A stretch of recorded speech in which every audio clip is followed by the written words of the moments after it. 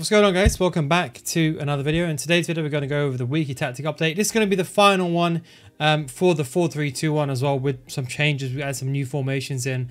We're getting close now to team of the season, so I'll explain that towards the end of the video because I know you want me to get straight into it. For the balanced tactic, by the way, people always ask me this question. This is one of my accounts, for example. For the best possible chemistry, I'm using a 4-2-4, and then inside the game I then change the tactics. But for my balanced tactic, I leave everything on pretty neutral. I've got slow build-up play. This should be 45. I don't know actually why this is 52. This is probably a mistake. This is normally like 44 because when you put above 45 depth, you apply pressure. Slow build-up play, balance. Now, I don't actually use this formation inside the game. And just to show you how I would do it, I've reset these for you. But everyone will be on comeback and offense. And the idea behind this is that if my opponent kicks off first, this is my anti-kickoff tactic. So this is the way that I avoid the kickoff goal. Because when you switch to a tactic inside the game, it takes some time, like normally like a couple of minutes, or wait for the ball to go out, play before the formation changes. So I don't actually use the balanced tactic, and then I use the 4 tactic. So this is only if in the event my opponent kicks off first, I change formation. I might not go to the 4-2-3-1 straight away because it takes time. 4-3-2-1, should I say? It takes time for the game to change, so that's why I use this one. For the 5-2-2-1, we've actually kept it. A lot of people have been using this the wrong way though. This formation, as I mentioned last week, I'm just going to go over this again briefly. This can be very defensive or very attacking. In fact, I'll tell you a little bit of a secret. I'm actually spending more times playing this formation because you can activate the deep pad tactics attacking fullbacks, override both of these fullbacks and send them going forward.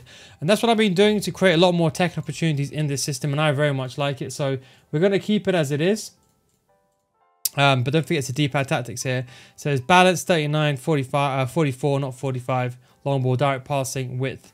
As I said to you, you can always put this on balanced, especially if you're trying to close out the game. You can even lean towards slow build-up play. I'm just going to let you go. I'm just going to go through these. Stay central for the striker. Both the cams, come back in defense, get into the box for cross. Both CDMs, cut passing lanes, step out, taking cover center.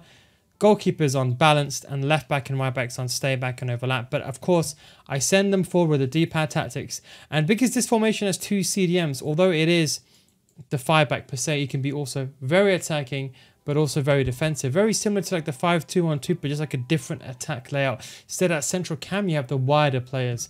So a lot of you guys are liking it. A very underrated formation.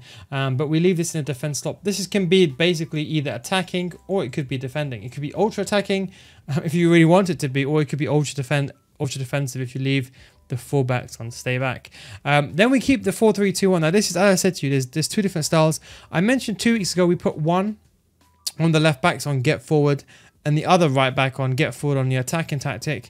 We've just gone with this one. So this formation here, the 4-3-2-1, this is the kind of the conservative approach with one of the fullbacks joining the attack. Okay, so we've got balance 39, a bit higher depth. Remember, above 45, the game's going to allow you to stop pressing. You're not too far wide apart where you're going to get destroyed in the middle, especially with those driven passes. Balanced, direct passing, 50 width, and 4 players inside the box. You can always increase this actually. If you do prefer more players inside the box, it's completely up to you. Same with corners and free kicks. Unless I say otherwise, most of these you can basically flip these around, but the rest you can't. It's only the players in the box, corners and free kicks. So left striker, stay forward, stay central. Central striker, stay central. The only thing I've done this week, because I know people have been complaining last week, oh yeah, look, no, they're not moving around as much. Again, this purely relies on L1 triggers. You have to use it. Even though you have, I said to you, you can use long ball to push as players going forward. If you haven't got a long ball, just use the L1 triggers, guys. Stay central, stay forward for all these players here. Stay central, stay forward, get it behind. And all 3 centre mids on stay back while attacking. So this is actually a very good attacking formation.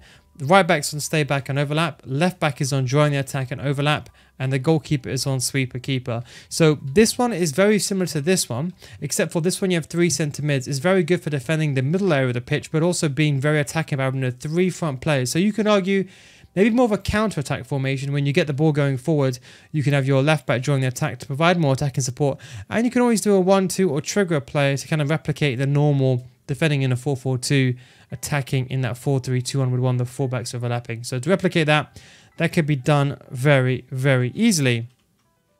Then we're going to go over to the 4-3-2-1. Now this is the real attacking system.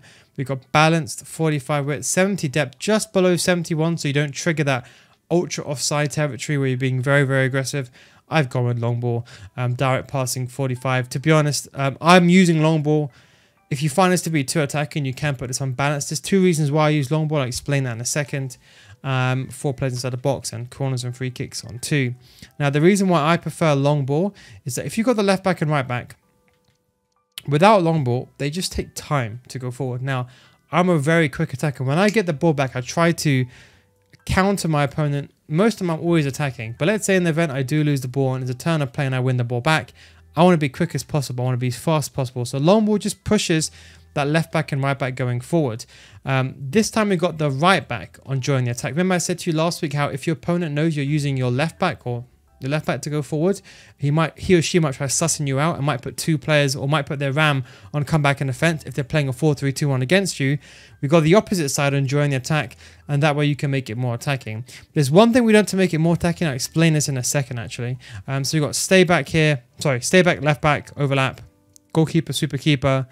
On right back, we've got balanced overlap. Then this one defends in the 4-4-2. So don't forget, the other one we had 3 centre mids on stay back while attacking. This one, both the right centre mid and centre mid on stay back, cover centre. Left centre mid on get forward, cover wing. Don't forget cover wing just makes them come back. So Cecilio will play left mid when he's defending. And Rodrigo's on come back in defence, stay central, get it behind. So he'll play right mid when you are in defending in a 4-4-2. And then Correa, the 2 strikers on stay forward, stay central, get it behind. And they would make the 4-4-2, the 2 strikers. Now, remember I said to you how progressive we're going to change it. So this is the way we've done it now, okay? So you have the 5-2-2-1. This would be the regular system, as I mentioned to you. Can be very attacking, ultra or ultra defensive, quite similar to the 5-2-1-2. Then we have the kind of the neutral 4-3-2-1. This is a bit more defense heavy with 3 centre mids on step attack, and you can always trigger them forward if you want to, and only 1 fullback on joining the attack, okay? Then you go over to the 4-3-2-1 attacking system, and you have this exact tactics, and you have this defense in the 4-4-2, very good for applying pressure, but then you got 1 of the fullbacks on joining the attack. Now, to make this even more attacking, remember I said to you, you can make this even more attacking. The way you can do that basically is just activate the D-pad tactics. So remember how I explained to you can have a formation with both the fullbacks joining the attack? What you can do is you can just do it in this one. So I almost forgot about it, to be honest, but I was just thinking, why not save a slot and have it? So like what you can do is, so if you use this formation by default, the right back will go forward, right? But if you activate the D-pad tactics, attacking fullbacks, then both the left back and right back will go more attacking. So technically you actually have 5 systems here, because you'll have the ultra defensive, you have the defensive, and then you have the attacking with one with both fullbacks, one with one fullback, let's say 1 fullback, and then 1 with 2 fullbacks joining the attacking. So actually, technically, you have 5 systems here, because you can change this on the fly, and you can even activate team press to improve the defensive style as well. So you can make this more attacking. So it's kind of like 2 in 1. But if you have no idea what the hell I was talking about just then, don't worry, just copy the tactics as it is. It's completely fine. It's more for the advanced users, the D-pad tactics and the elite rank 1 player, etc, etc. For possession loss, 55-71, we put the 4-4-2 back into the slot. I think 4-4-2 is still one of the best formations inside the game for pressing the ball. And to be honest, maybe the only downside I think a lot of people are also complaining is that when you play a 4-3-2-1, it takes time for Cecilio to go left mid. It takes time for Rodrigo to go right mid. And when you want to press the ball, you want to press the ball right away. So then naturally attacking and defending in a 4-4-2 is the best option. This is what you can copy. To make this even more aggro, you can use constant pressure. Constant pressure is only really meant to be used if you're losing 2-3-0 and you're going gung-ho. This would be the gung-ho type tactic. We've got the left wing and the right wing both on comeback and defense getting behind. Very important comeback and defense, because when you're pressing the ball, all the players need to be behind the ball to press the ball in the unit. If you have 2 players on stay forward, you're only going to have 4 players in the middle, and you're going to get outnumbered by your opponent. And you can remember, you have to press as a unit. You can't press with just 1 player. If 1 player runs, everyone's got to run behind the ball to apply pressure together. We've got both the strikers on stay central, get it behind, stay forward. Centre mids get forward and cover centre for both of them, so they're going to provide the attacking support.